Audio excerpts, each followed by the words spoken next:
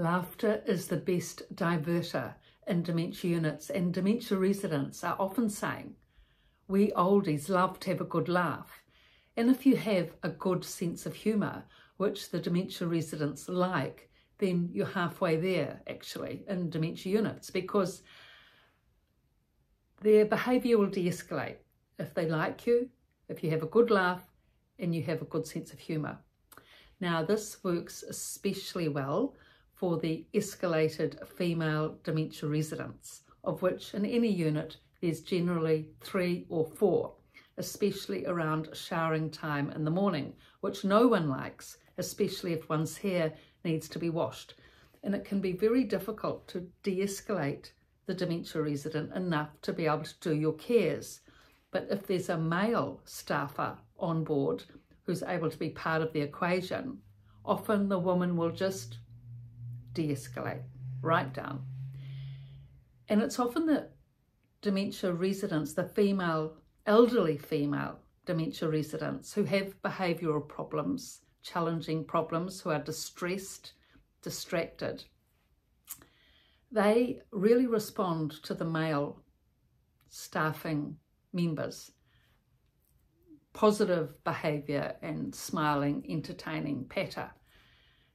Now, some of this challenging behaviour with dementia residents, a lot of it is because of stress and anxiety and anger, but some of this distressing behaviour, especially when it becomes demanding and disturbing in particular, when it becomes disturbing with all the shouting and screaming, then that's when it's needed. That's when the male's sense of humour is needed, because often nothing else will de-escalate. You know, female staff try with humour, with camaraderie, with laughter, with persuasion, with encouragement. Often nothing works. But with these particular women who are particularly distressed and even up to the level of disturbing, the male sense of humour, if they can click in with that right level of banter, it's just incredible to see how the woman can just de-escalate. So these men have a better time of it in a dementia unit, because they're not having to deal with women that are demanding full on all the time. But it can be challenging for male staff as well, because they're always being called on by the women, the staff members, the female staff members, carers, to come and help, because it can actually be impossible to shower these distressed, disturbing residents in the morning single-handedly. But if you've got another male who can appease the situation, then of course that will help.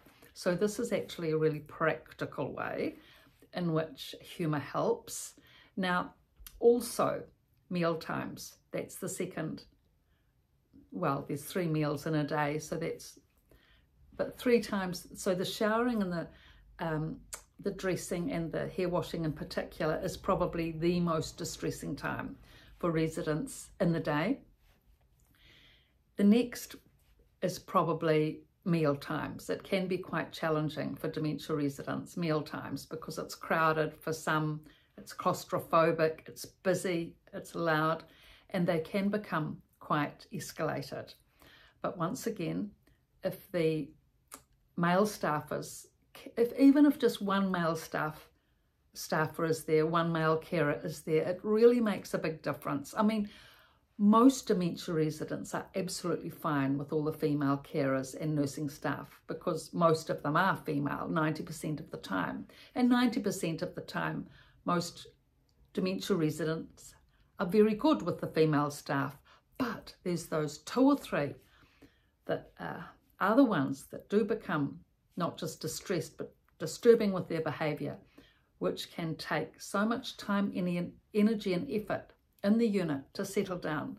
It really does take time to settle down a disturbed dementia resident. You know, a lot of time. You can't just say a few words and hope they'll settle.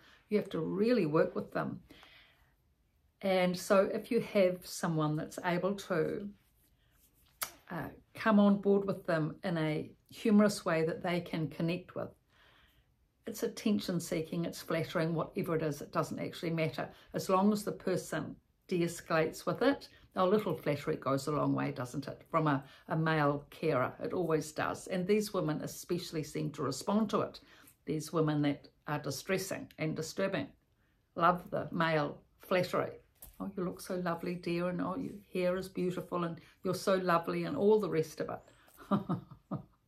Just seems to sort of pop that ego. Well, no, inflate the ego actually, but de-escalate the anger. Whatever it does, some equation there. Anyway, it works and it's good. So it's always good if there can be one or two males staff in a dementia unit. It really does help, you know, for de-escalating these women, for helping if there's other issues with falls, with residents that get angry, with men that get angry. It's always helpful to have another male member there, staff member, to help. So I've written on all these topics in these two books, The Resident's Voice and The Resident's Rise, both from a dementia unit, and on my website description below. And thank you for your support, likes, and please subscribe.